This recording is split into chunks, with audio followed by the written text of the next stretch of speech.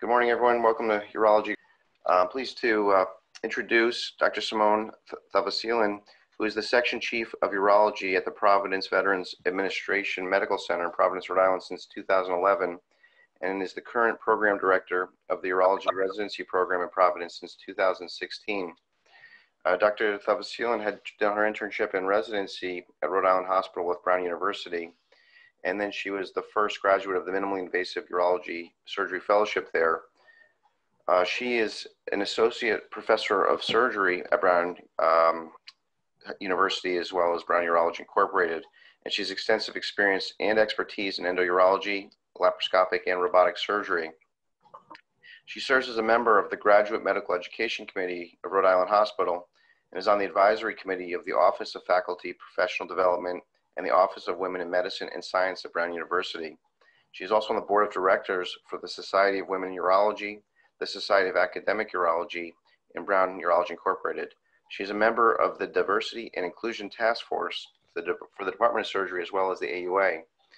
This morning she'll be talking about structural competency for the urologist, disparities in medical education, research, and patient outcomes.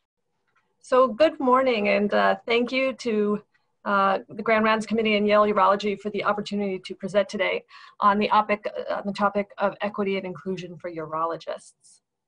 So I'll start this morning with my disclosures. First, my lived experiences as a woman in surgery and as an Indian American, but not as an underrepresented minority in medicine. And I think it's important to acknowledge this privilege and positionality of my identities as it relates to both my ethnicity and class.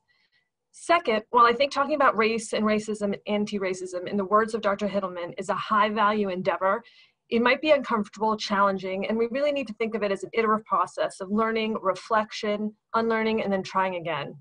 Finally, while we'll consider a number of issues within diversity and inclusion today, this might inevitably lead to more questions than answers.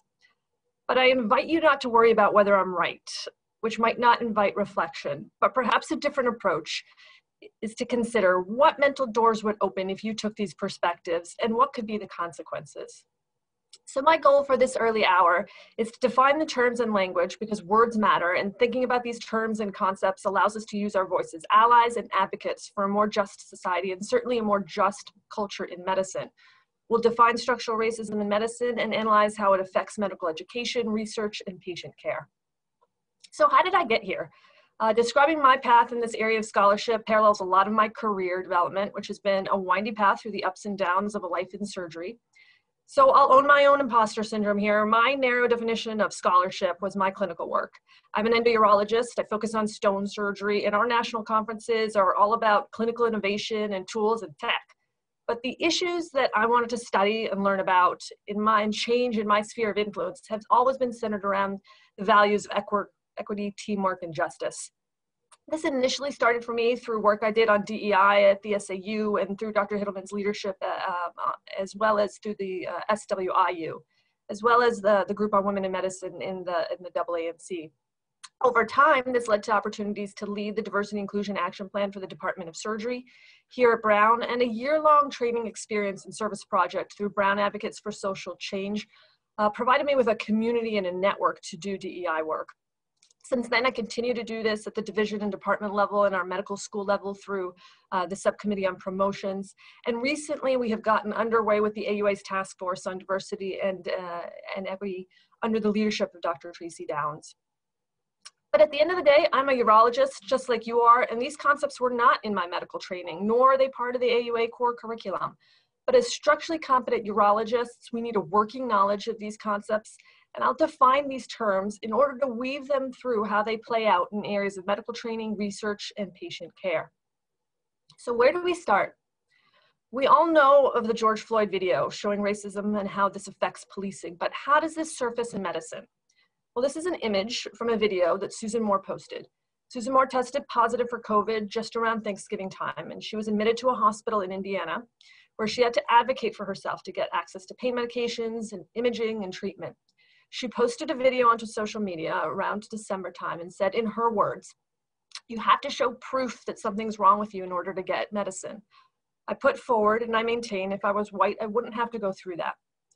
She eventually was sent home, discharged, but readmitted 2 weeks later. And after posting this video, she did not survive her readmission. But this is also Dr. Susan Moore. She was born in Jamaica. She grew up in Michigan. She studied engineering. She earned her medical degree at the University of Michigan Medical School. But her medical degree could not protect her from this outcome. And she was one of us. So I know we're all on Zoom today, but talking about race and racism and anti-racism requires talking. So if you'll indulge me, I'll ask you to think about your initial thoughts on when and in what context did race come up in your medical education? What were the concepts of race that were taught to you? So for me, I trained in an era where race was included in case presentations, where race-based associations like African Americans were at higher risk for sickle cell disease suggested that race was a risk factor for disease. So how do we define race?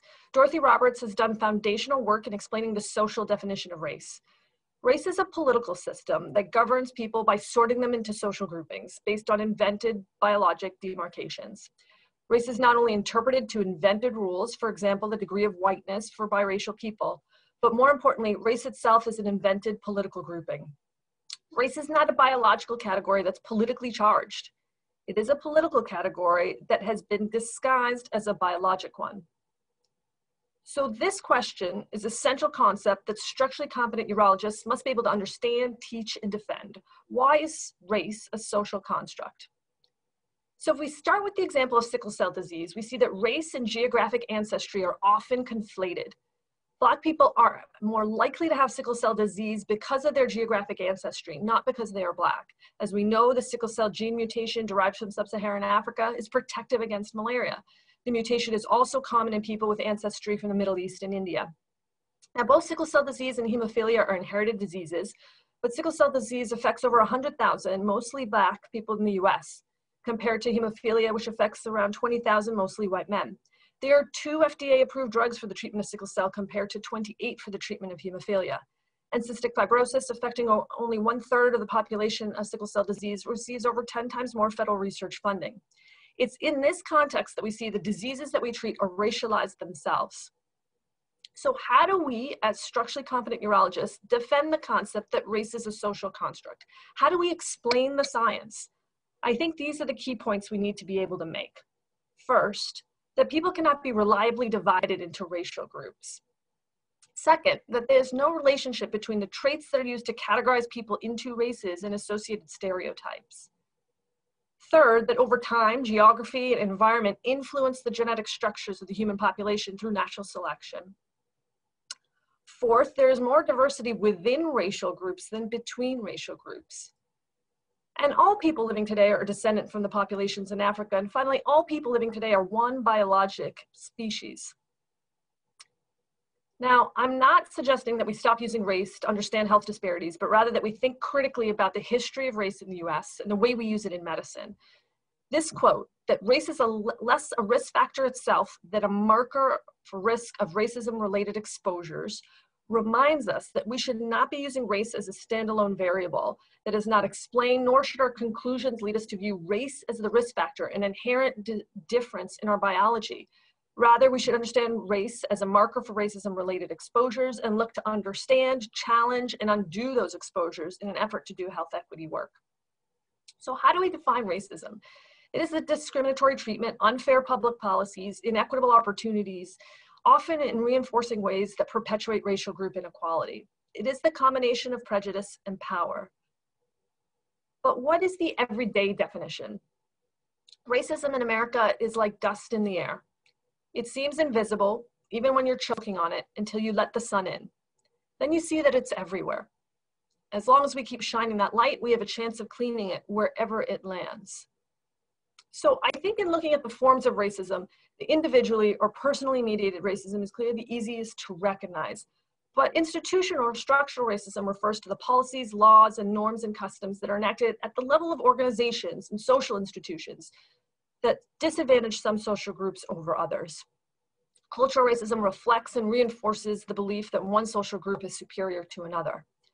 Now, I think many of us as urologists, particularly those that have been othered or marginalized, are primed to recognize and reflect on how implicit bias or those unconscious attitudes that lie below the surface may influence our behaviors and how this operates in our professional life at the individual level.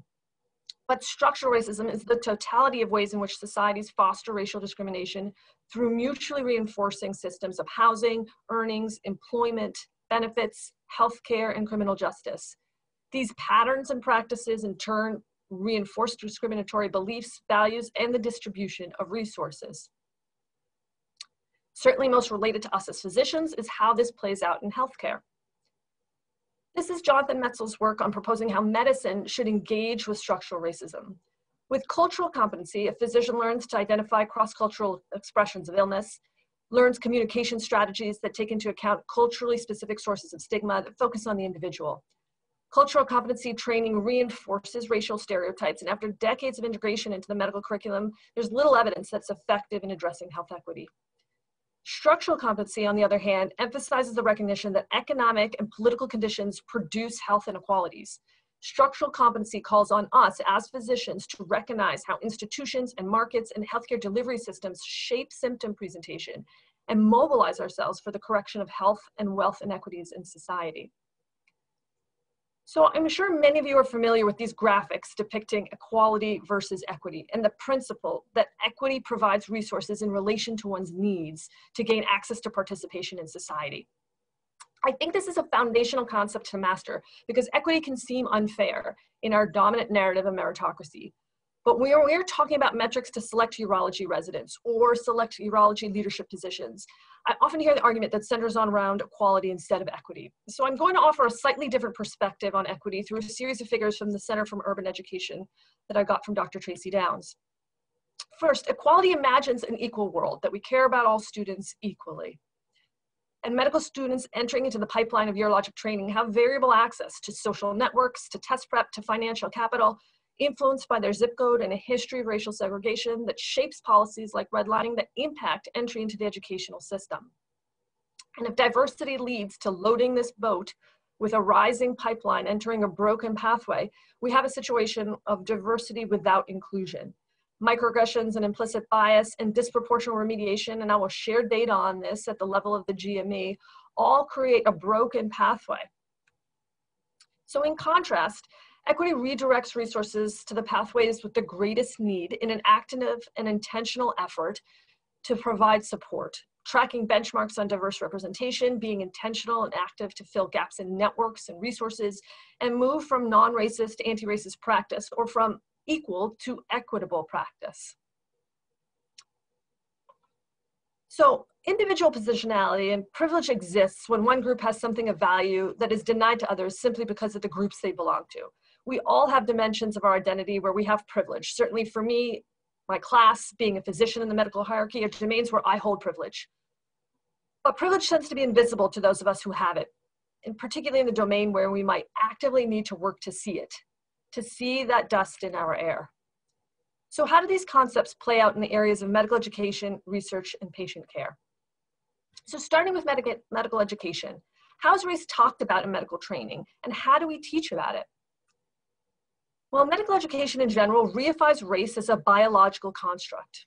These colleagues at Brown analyzed over 300 preclinical lectures analyzing how race was presented. And in the vast majority, they implied that race was associated with the biological difference, and only 4% contextualized social determinants of health. This was done by colleagues at my own institution at Brown. This reinforces unconscious physician bias. It reinforces the use of race as a very simple signifier of illness. It pathologizes race itself and treats it as an easily visualized diagnostic tool, obscures its complex role in illness and in racism. Now, I see a couple of lines all over my slides. I can't explain those, but I'll ask you to ignore them. Now, as we move into the preclinical years from the clinical years, how is race used in standardized testing? These colleagues also at Brown, Dr. Braun has published on the use of race correction in PFTs, have analyzed over 2,000 questions in the USMLE testing bank for the frequency of mentions of race and whether race when used was descriptive or central to the question, whether the question associated race and ethnicity with a genetic difference. So racial bias in the USMLE is rampant. They found that a quarter of questions did mention race, the vast majority of which used the NIH census categories. And they found that 85% of mentions were for white patients. In cases where race was central, the patient was much more likely to be non-white. And white patients had a wider range of disease than non-white patients. So how do we connect the preclinical education to standardized testing to thoughts and beliefs about how race affects physicians?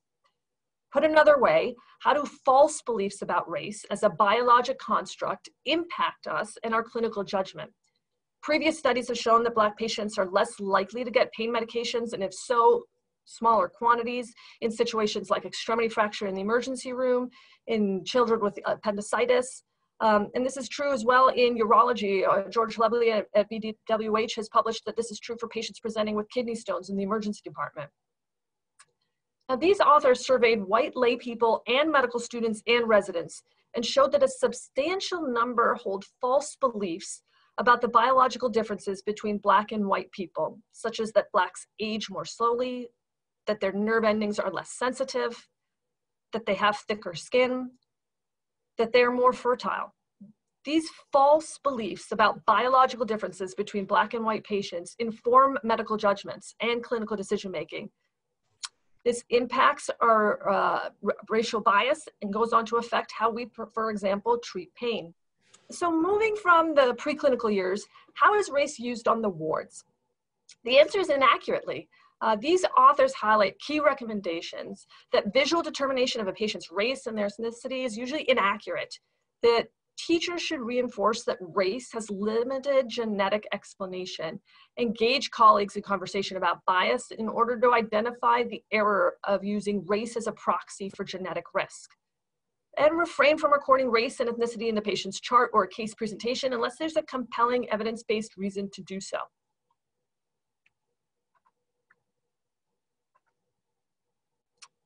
So what are the implications of these results? The implication of these studies showing the use of race in medical education, in USMLE testing banks, in the clinical wards, neglects the diversity of the US population.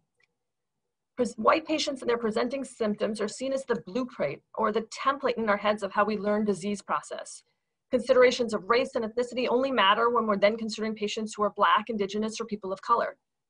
For these patients, the genetic causes of illness are prioritized over the very significant obstacles of social and environmental determinants of health. Because we are socialized across medical education incorrectly to conceive of race as a biological construct, this is the dust in our air. We therefore need to reinforce that race has a limited genetic explanation, engage our colleagues in talking about bias, and strive for cultural humility and structural competence. Now, what is the experience of residents in racism? This data shows that residents experience racism through routine clinical care. This survey had a 99% response rate because it was delivered right after the ABSITE in-service training exam for over 7,000 general surgery residents. And 16% reported racial discrimination, most commonly occurring from patients and families. It's also notable here that over a third reported gender discrimination, similarly from as a very common type of workplace mistreatment. And women reported any exposure to mistreatment at around 2 times the rate of their male counterparts. Now, what about the experience of residents and microaggressions? Microaggressions are subtle, low-lying, covert acts of aggression, which often as bystanders, including myself, we might be ignoring or minimize or afraid to address in real time. Well, this qualitative study by Dr. Sales and her colleagues assessed 27 minority residents, most of whom were Black and most of them who were female, and identified 3 top themes. First, a daily barrage of microaggressions and bias. Second, being tasked with being a race or an ethnicity ambassador. This comes up as the so-called diversity tax or the majority subsidy. And finally, the professional challenges of being seen as the other and the isolation that this creates.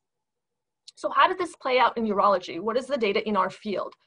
Published in Nature Reviews recently, our Black urology colleagues shared, I have lived and worked in every corner of the US, and despite my white coat, I am still often mistaken for the janitorial services, everything but a doctor. During medical school, physicians discouraged me from pursuing urology. Some said urology is competitive and you're no smarter than the average kid. These are all subtle and covert invalidations that create an environment of exclusion in our field. Well, putting aside the value of justice, why does diversity matter in medicine? The data says that racial congruence between patients and physicians results in increasing trust, time spent with patients, writing longer notes, better patient adherence to medical advice, increased patient satisfaction. For example, Black patients are more likely to get preventative services when seen by a race concordant physician. Underrepresented minorities are also more likely to provide care to underserved communities. My colleagues and I have published that women who are general urologists are more likely to see and care for women patients.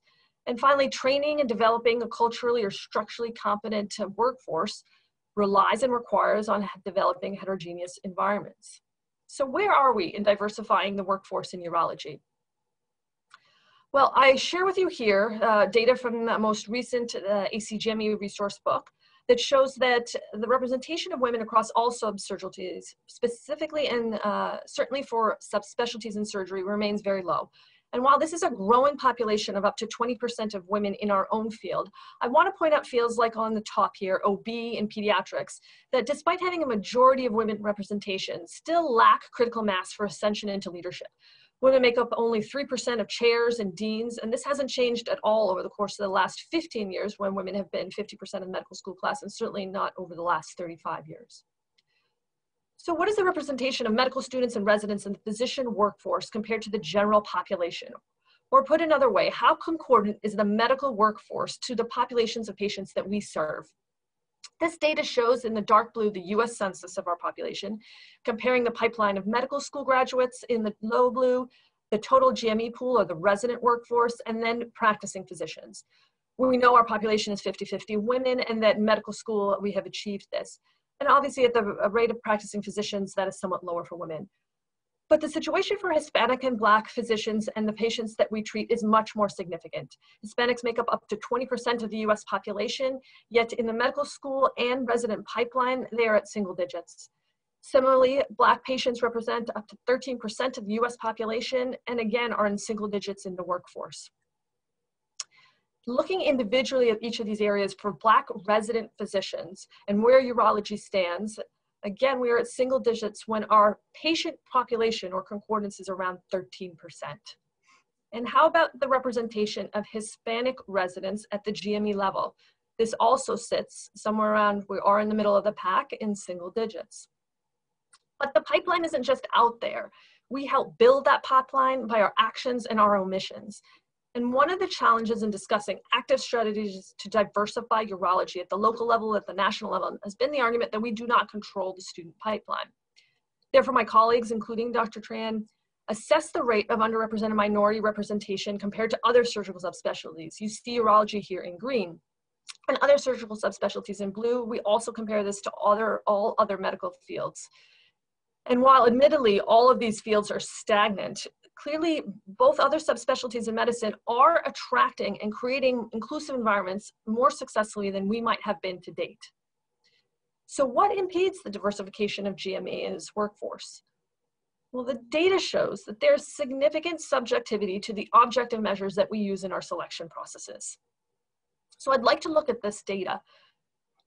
First, looking at AOA status, these authors at your institution, Dr. Boatwright and Dr. Nunes-Smith, found that even when controlling USMLE data for research productivity, for community service, for leadership, that Black and Asian medical students remained less likely to become members of AOA than white medical students.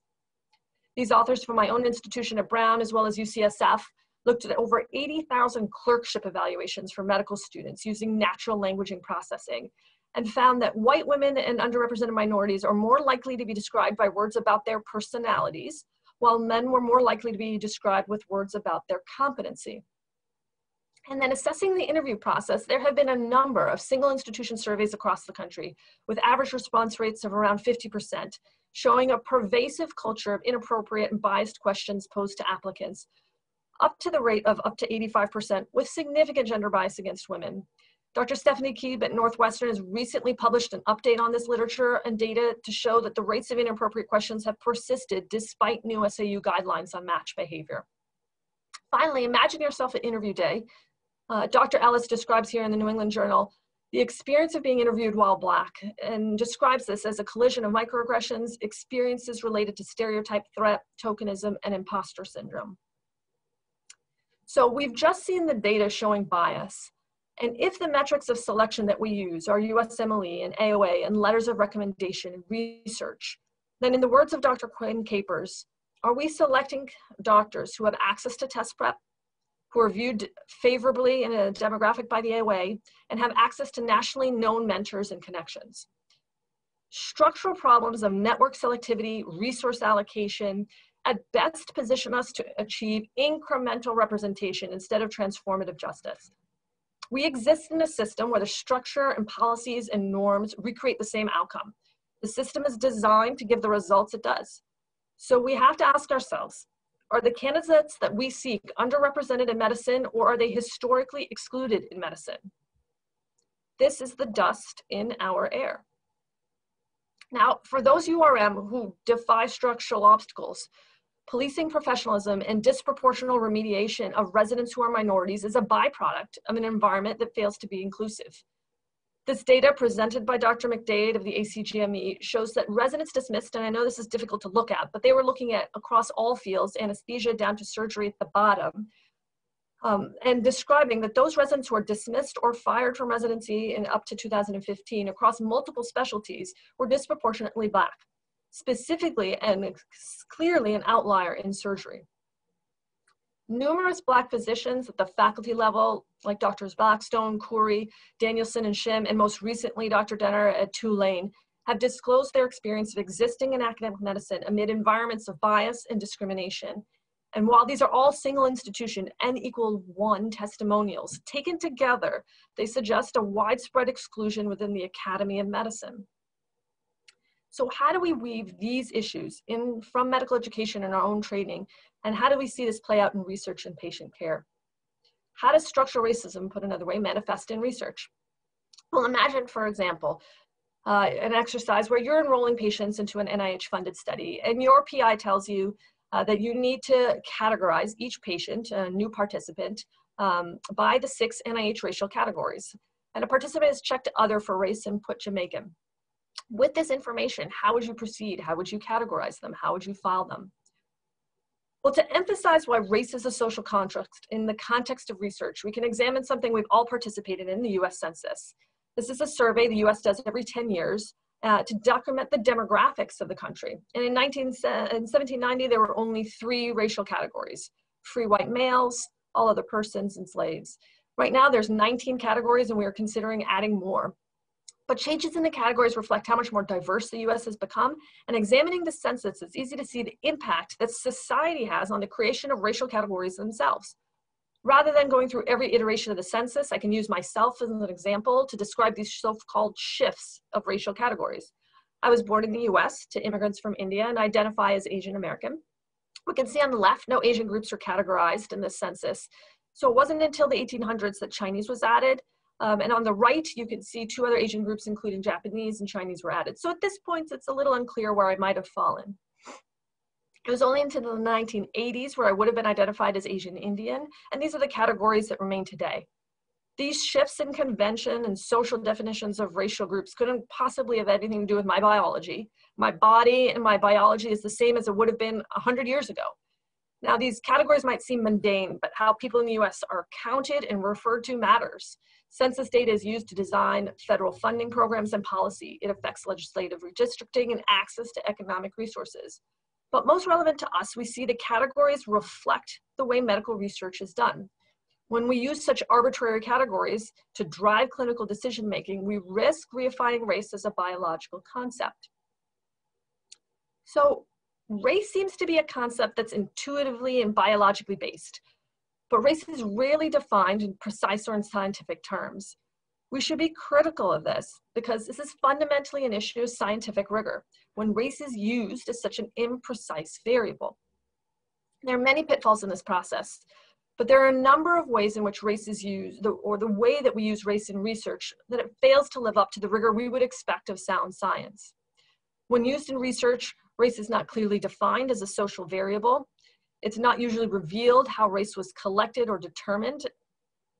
And race is typically treated as a risk factor, not a marker for other racism-related exposures.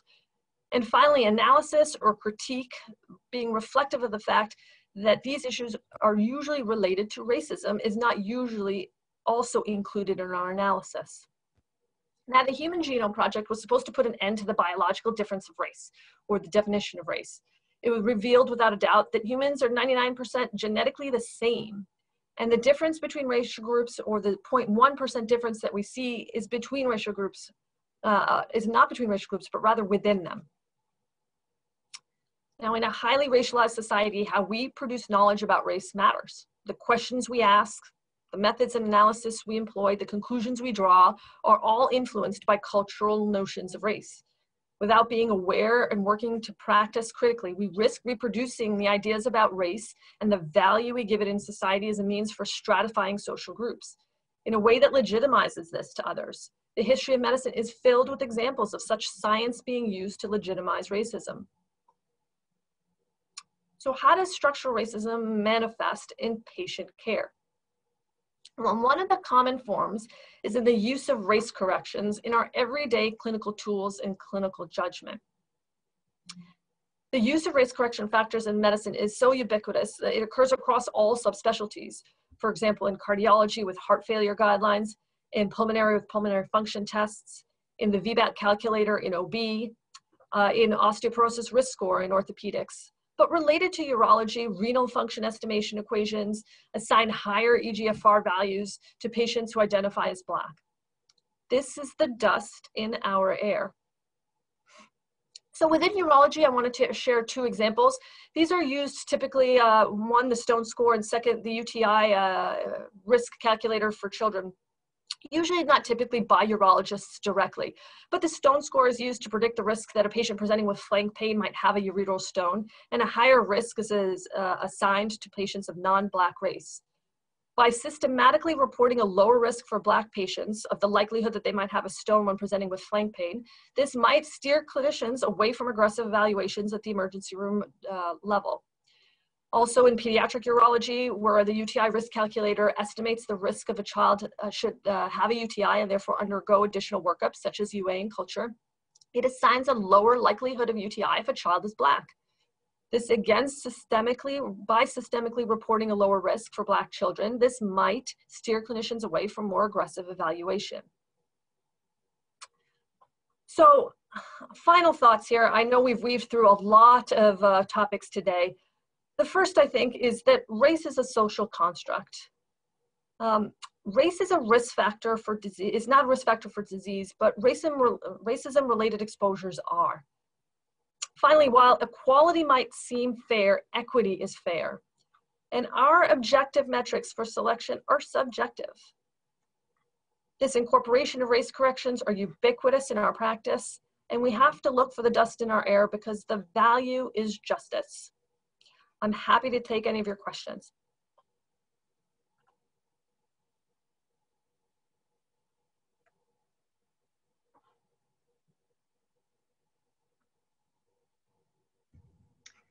Thanks, Simone. This is Leslie. Can you hear me? Leslie. I can. Nice job. That was wonderful. So one of the things, we had sort of a discussion around Black men, white coats recently, like viewing, and then a department discussion with some of the DEI leaders at our hospital. And so it really is like a little bit of a mind bend of like how far back you need to look. Like, first of all, the importance of, I think we all recognize the importance of diversity. I think it's traditionally been thought of as like a social justice thing, but really it's a health, it is social justice, but it also has really important population health implications. So I guess my question is, what, I guess, are you doing at Brown, like some things that are low hanging fruit that departments can start doing now, like to start changing the narrative or doing our part? Yeah.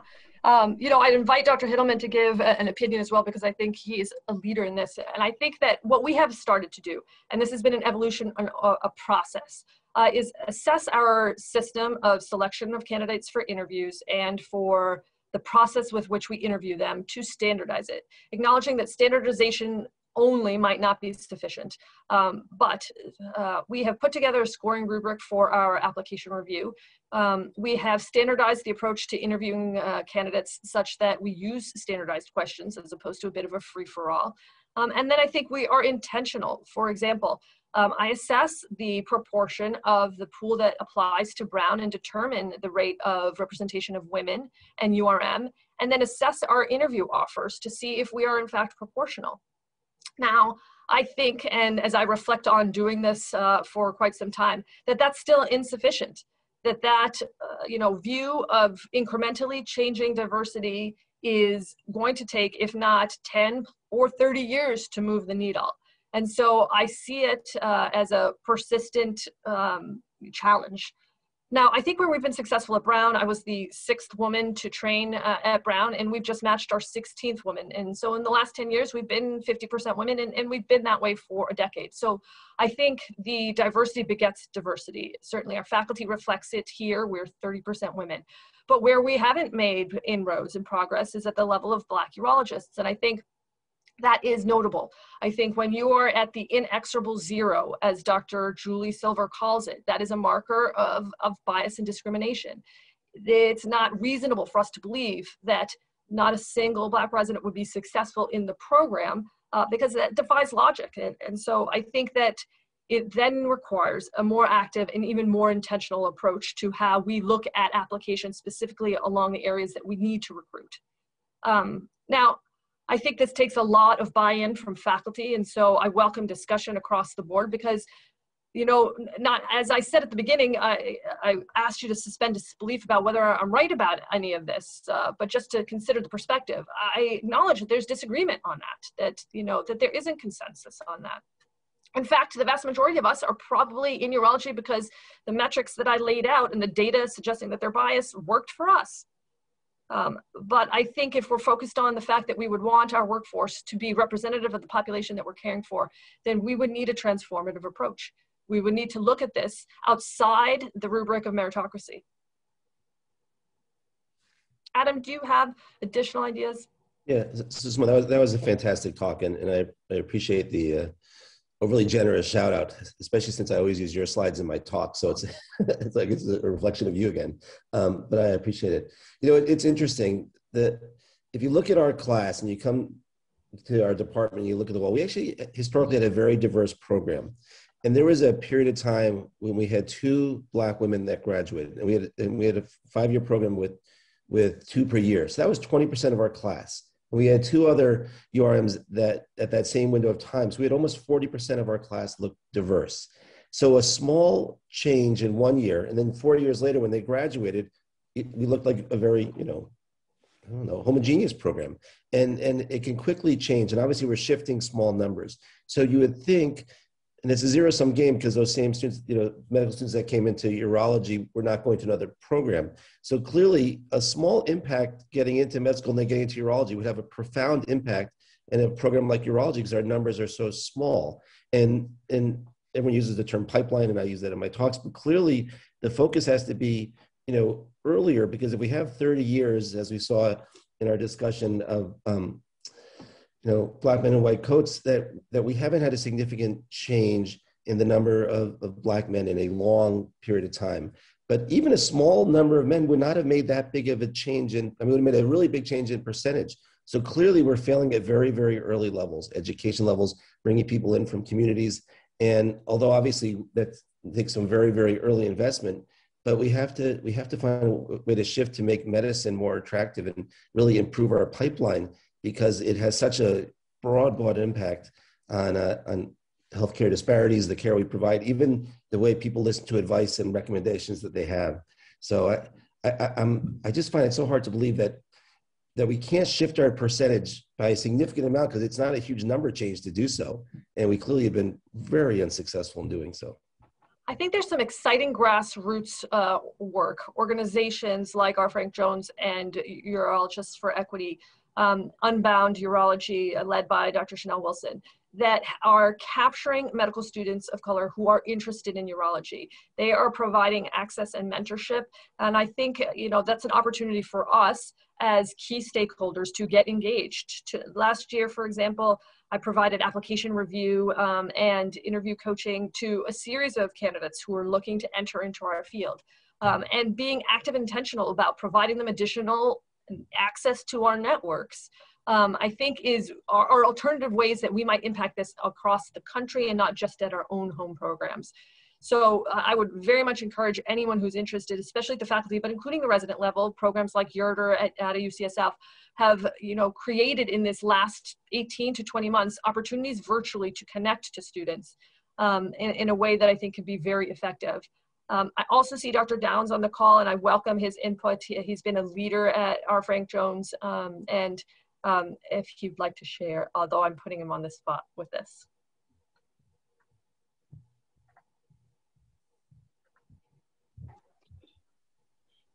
Thanks, Dr. Thavaseelan. Great talk, a little bit on the spot. I just think the way you tied everything together was brilliant. And I think it's important. We always look at the applicants as the problem and our patients, and we never look at ourselves or our structures. And I think today you really highlighted that in a profound way that I hope will cause people to really do some deep reflection. Why are they or are they not using the two African-American women who graduated from that program to help recruit back into Yale Urology?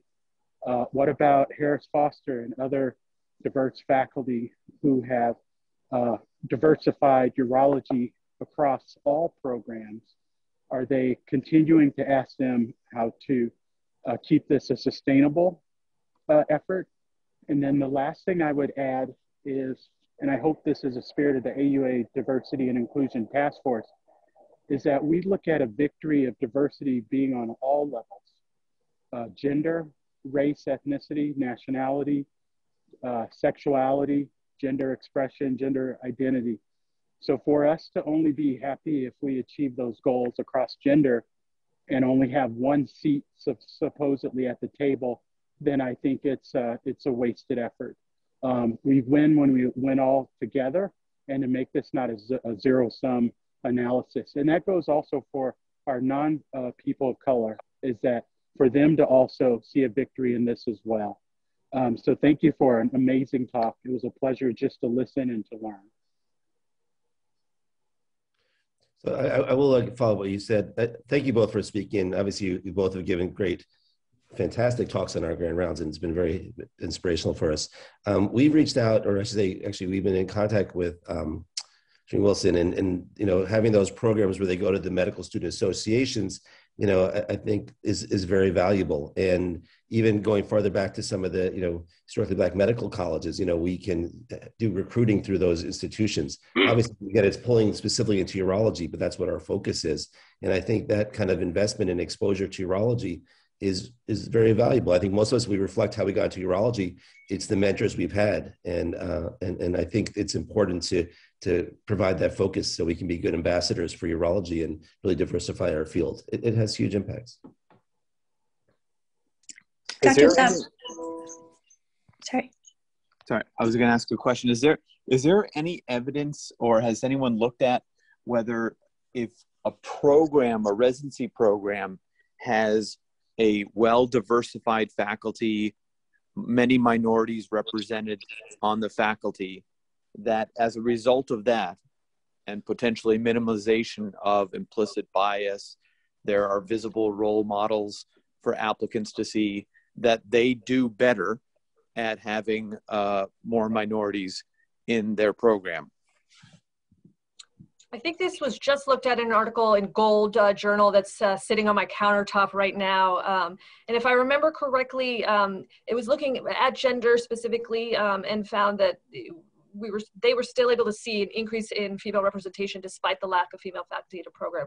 But I think, intuitively what you're asking here is, if you see yourself in that program, is that going to be effective? And I think the answer to that is yes. I think diversifying our faculty is critical. Having an active role in recruitment of diverse persons in your faculty, critical. Having, quick anti-bias training right before we enter into those interactions with trainees during interview, critical. So I think those key structures we can change about our process, certainly. I think that we also have to recognize that, again, there are many authors sharing in the public domain. There's two major events going on right now at OHSU and in Tulane of faculty declaring and putting into the light, experiences of significant bias, discrimination on lines of race and gender. And so recognizing that our environments of academic medicine are really the opposite of inclusive and sometimes outright hostile and toxic, is affecting this potential, group of people to take on that burden of being mentors to underrepresented minorities. So I like to look at this as, what's the role of the majority? What is the majority subsidy? What is the role of folks who are not URM to, in my view, it's to open our networks. It's to actively seek out the role of being a mentor. It's to reach out to these grassroots organizations and say, hey, I'm available and want to help. Dr. Thavaseelan, I wanted to thank you for an outstanding discussion. This is Jamie Cavell, I'm one of the Yale urologists, and I apologize, my video is not cooperating today. But I wanted to ask a question. You pointed out how there are many applicants, especially among underrepresented minorities, who may not start at the same rung of the ladder. And then they, work and achieve the same excellence that other applicants do to urology. And then, when we're in the interview season, we may get their application and an application from another individual who's not an underrepresented minority. And let's pretend for a moment that they're identical. How do we account for the fact that one individual overcame great adversity to achieve that same outcome, and credit them with how they overcame that adversity and excelled? Sure, we would call this metric distance traveled, and how we operationalize the metric of distance traveled into the list of metrics that I showed you, that is our current framework, I think is a potential path forward. Now, I don't claim to say that this is easy or easily executable, because I think, again, we struggle with the equality versus equity issue here. That gets back into our heads saying we're not being equal. I think the answer to that is recognizing the distance traveled is in fact a metric of selection that is of value, because we have an opportunity to change what our workforce looks like to be more reflective of our patient population. I think it requires us to change and frame what we in fact value. Hey, Harris Foster here, great talk. I'd be remiss if I didn't make at least one comment. Tracy, welcome. I sort of wanted to give a personal note, because I think part of the problem, and this was brought to me by my son, is the input, is the pipeline to medicine, and how it is not as attractive as we all think it is, at least to the African male population. So it turns out my son is he's a physician now. He interestingly chose not to pursue urology. I didn't try to force him one way or the other. He chose anesthesia, but he had watched that the video, the white coat black men video, and he called me up that night and he said, Dad, it's really interesting how 3 of my friends, none of them were interested in medicine. And these were 3 guys that I practically raised with him. We went fishing together. We went hiking together. They went to good schools. These were smart guys. And this is from my son when from 3, 4, 5 years old, and none of them had any interest at all in medicine. So, I wonder if some of that, and I'm not saying this is something that we can fix here. I think it's overall a medicine thing, not just a urology thing, but if there are not enough people in the pipeline to get in to even want to go to medical school, yet get in medical school, and now they've got to become interested in urology. I think it's a societal issue, and some of that. And one of the things he brought up was, encouragement, and being encouraged to pursue medicine at an early age. So this is, I think, it's an interesting issue. But I think sometimes if we're trying to approach it at the level of medical school, it's already too late.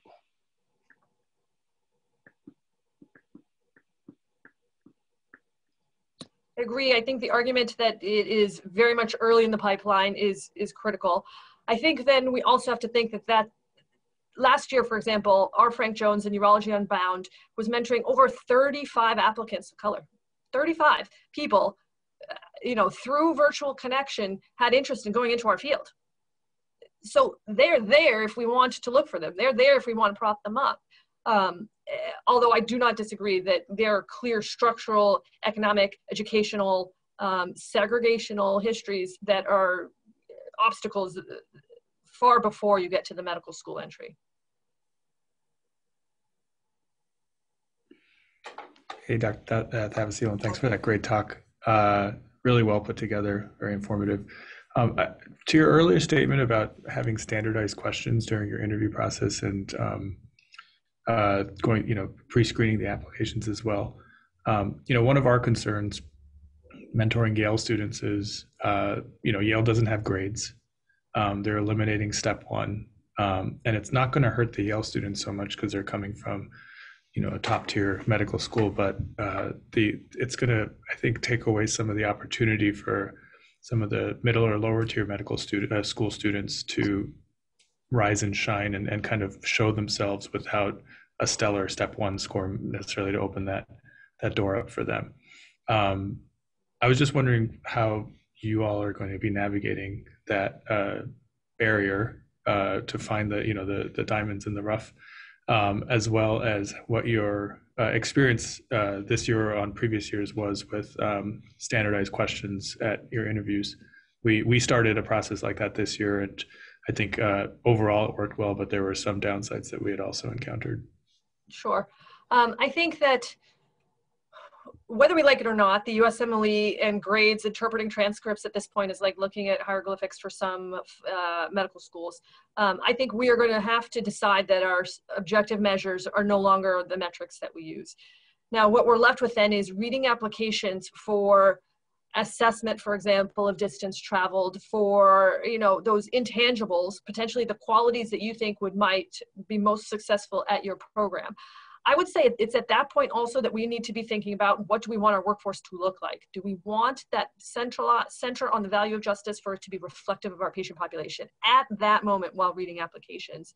Our experience with standardized questions, I think overall was that we're going to continue to do it, that we're certainly not going to revert back to what I would call the wild, wild west.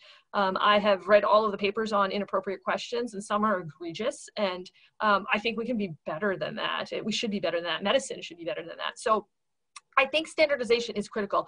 I'm not sure that standardization is going to, however, still address the potential biases that Dr. Ellis talks about when being interviewed while Black, because I think that we're still bringing those biases into the room when we're engaging with folks. So Dr. Capers, suggests a couple strategies on that route. He suggests thinking about what you might have in common with that person when you're sitting across virtually or not. Thinking about the opposite. If you have a thought that comes to mind about a candidate who has a different lived experience than you, literally consider the opposite thought. So I think these are active strategies that on a cheat sheet the night before faculty engage with the interview process, we should be handing out and sharing with them. Dr. Ricky and I were just part of a small work group from SWU who shared a couple of programs across the country what these active practices are in the interview process. And I think the idea of implicit bias training that's repeated right before we go into interviews is pretty critical. The idea of training the interview, you don't just show up and give it a whirl anymore. The idea that we're going to think about those kind of constructs of othering actively when we're actually using the questions, and then continuing to be suspicious about whether or not standardization is still going to give us the outcome we're looking for if the answer is diversity. Being suspicious that maybe standardization might still create the same outcome. So those are strategies, and we intend to do it again. Now, I wouldn't say that everyone was thrilled with standardized questions. I think, though, that we're going to see the millennials over time are going to start to expect a little bit of that from us over time. And so I don't think we're going back. I think we're always in this iterative process of improvement and then fail, try again. I think this is no different than, attempting to be an ally against injustice. Yeah, I think we have to kind of work on it so we're not reading a question off of a card. It's like as if it's a multiple choice question, but kind of making it more of a fluid interaction of, because some of the, you go on the forums and see what the students wrote about you, and it was, a couple had written that, that it seemed like the Yale faculty were more interested in me answering questions than getting to know me personally. They interpret that as us just kind of pimping them on, even though they were about them within specific realms, but they weren't necessarily. But interestingly, they got better. It seemed like some of them were expecting the questions as the days went on, and they had really quick answers at the tip of their tongues. But maybe as we get more practiced into it, we'll be able to ask those questions in a little bit more of a conversational, fluid way, so it's not so. And now on to the the standard portion of the interview. I think the concept is behavioral-based interviewing. Behavioral-based interviewing is the idea that we are asking questions about real-life situations and what behaviors they might think of to predict future performance, as opposed to, the concept of personality or fit or culture, which are kind of all code for, can we recreate the same?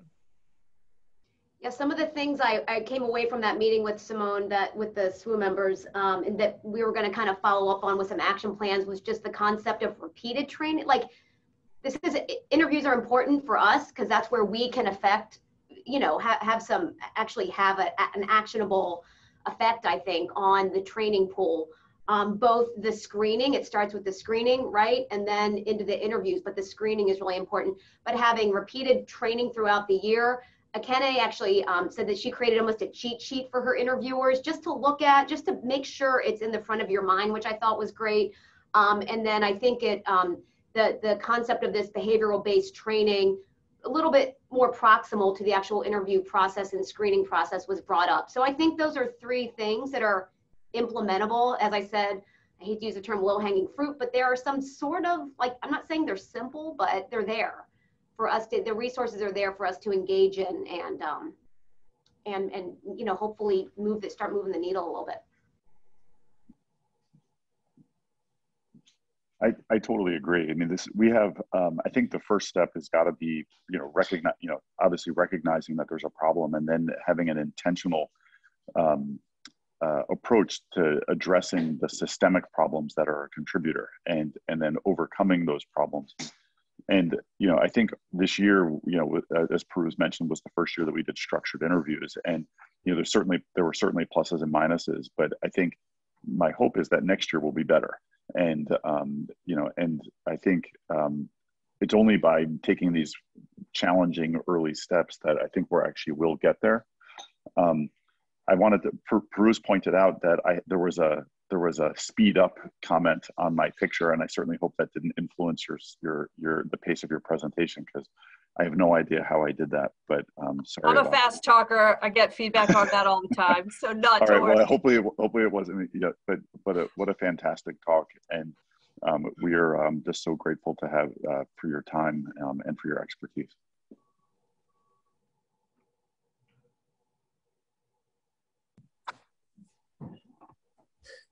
This was really fantastic. Thank you again for taking the time to come and help us and educate us. It was a fantastic talk.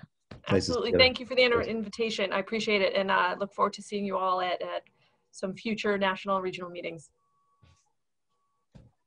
Thank you very much. Have a good weekend, everybody.